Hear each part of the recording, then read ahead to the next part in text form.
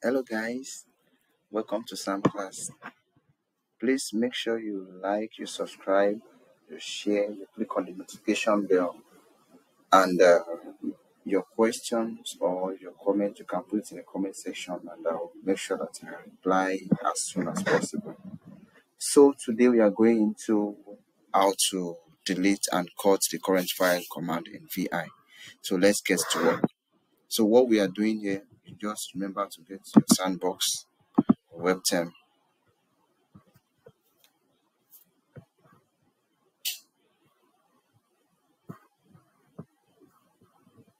Okay, so here we are.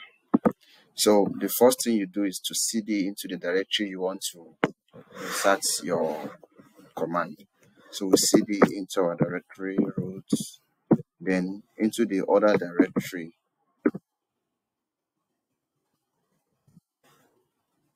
-vi, then you enter.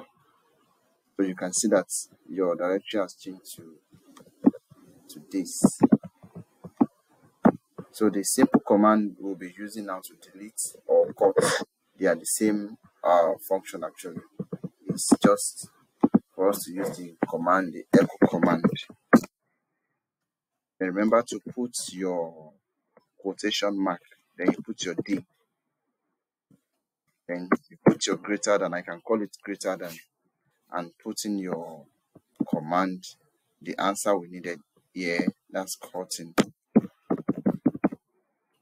And that's all.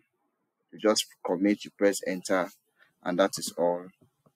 Then you come to your sandbox to check your code.